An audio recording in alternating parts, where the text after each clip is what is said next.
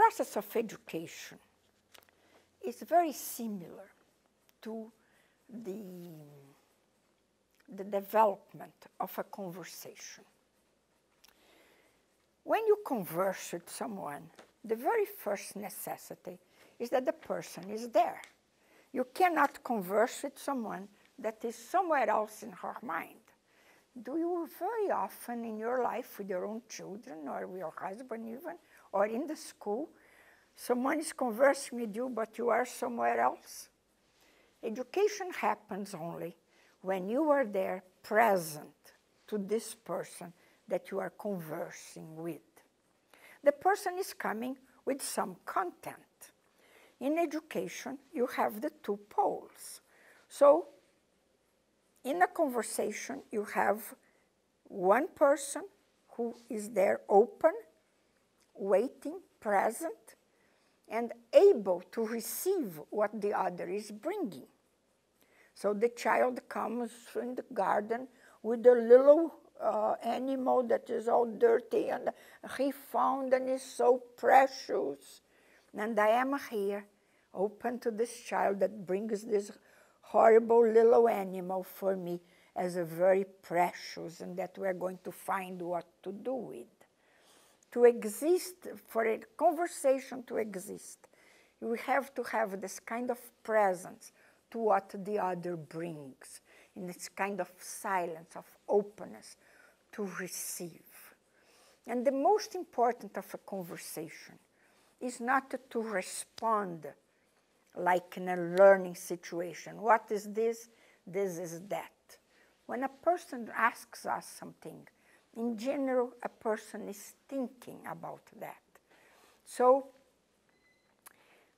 to be able to maintain a conversation, the best technique is to question with the person.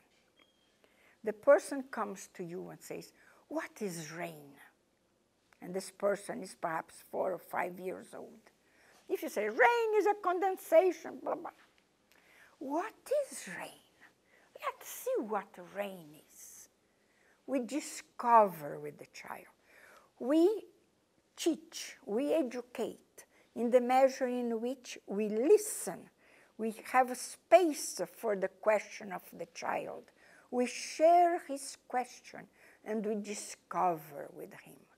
Nobody likes answers. We don't like someone to tell us what, except exceptionally when we want the telephone number of someone.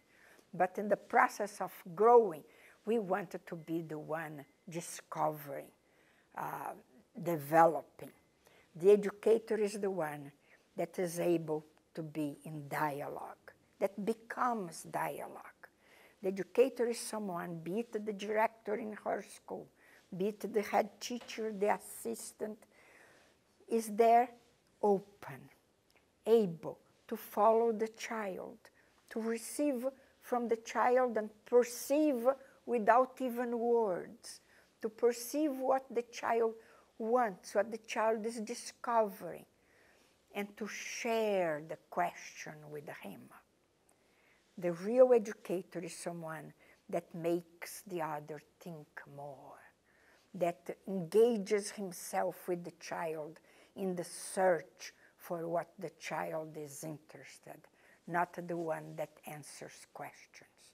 To be an educator is not to answer questions.